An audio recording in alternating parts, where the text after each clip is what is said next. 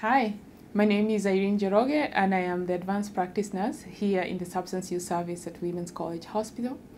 And today I'm going to talk to you about substance use disorders and some of the risk factors for developing a substance use disorder.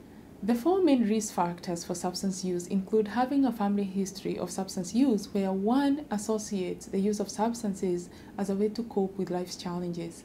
Another one is having a history of mental illness where one uses substances to cope with the negative thoughts and emotions of the mental illness.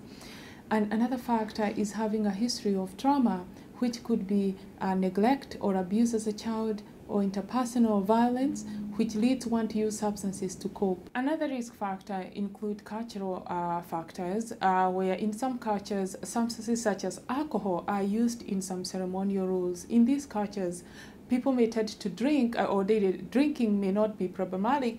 However, people tend to develop tolerance and dependency to the substance, and this becomes a problem. What I would like you to know is that substance use disorders are treatable. They're treatable with medications and also with psychosocial supports. And the guilt and shame that accompanies substance use is because of stigma, which is a huge barrier for people to access treatment.